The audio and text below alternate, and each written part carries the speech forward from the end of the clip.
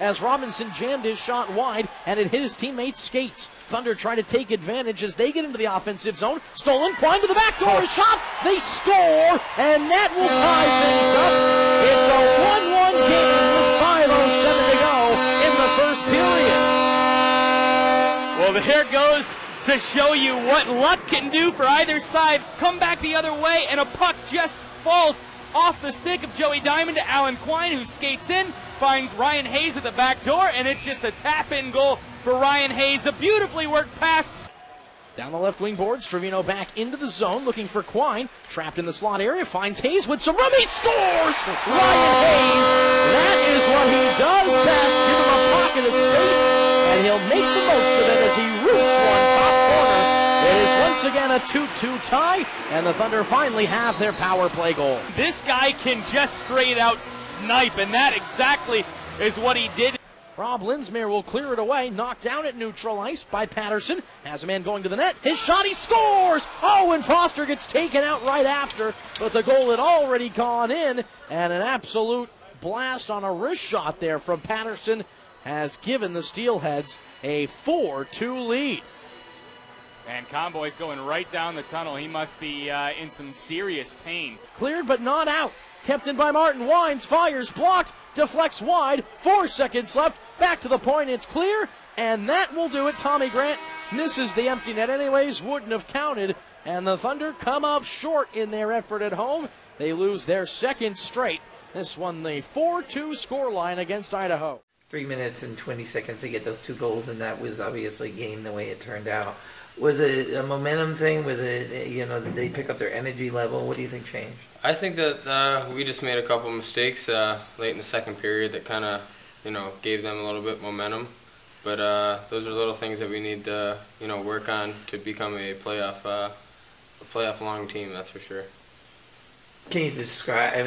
What type of mistakes? Mental, physical, defensive? We're just not supporting each other. We were just. We kind of got lackadaisical a little bit. Those are just one mistake and leading to the back of your net. We watch the NHL, one little mistake and, cost you the game, and tonight it did. I'll spin it more positive. Tell me about your goals today. You got 2 of them. Yep, the first one was a great play by Quiner. Just, I think Joey drove the net, and he found the puck and just found me back door. Second one, kind of just a broken play, just, took a good shot when I thought I had an opportunity, and it went in. You've been kind of doing that, though, with those little pockets of space, getting a chance to try and stick handle. Are you kind of looking for those shots where you can get just a half second to kind of set your sights on goal, pick a corner? Yeah, I'm just looking for any chance to shoot right now. I'm just, trying to get some momentum for the team, and my job is to score goals and create some offense, and shooting the puck's going to help. Can you comment on how Hayes has been since he's been back? He's scored, which is what he does. That's very important, and I think he's been more committed defensively, working hard to get back and help out. I think that's, got to be a big focus for him all the time, but he certainly has a knack to put the puck in the net. You have a lot of inexperienced players back there on the blue line. 2 raw rookies. How are you deciding who goes with who? Does it without a constant who might be the guy you'd put your youngest player with? And I know Escobedo obviously is a polished defenseman, and you had him with Stebna tonight. But how are you deciding who matches who here?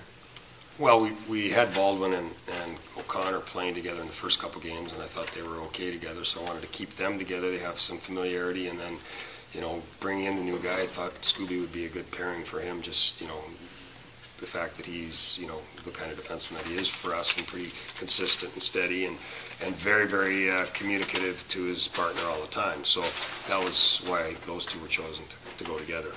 And then Oz was with Gags. Like I said, you have a little bit of a slide going here. Is there any concern about getting out of it, or do you see a way? I know one win solves everything here, but you guys have a tiny bit of a, slide downward here. Yeah, right obviously we're concerned. It's not where we want to be right now, and I think that the message right now is that defensive play is of utmost importance. Defensive teams that are good defensively win championships. We've proven all year that we can score goals, and we have to be better defensively, and that message has to be something that the guys buy into. And if they do, we've got a chance, but we have to buy into it.